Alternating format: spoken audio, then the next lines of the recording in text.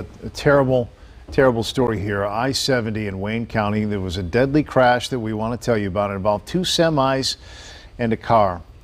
4 young people were killed in this crash yesterday. It happened yesterday evening. State police, here are the pictures, say that a semi driven by Corey Withrow near a construction zone, for whatever reason, didn't slow down in time. The truck rear-ended a car. That car then slammed into another semi in front.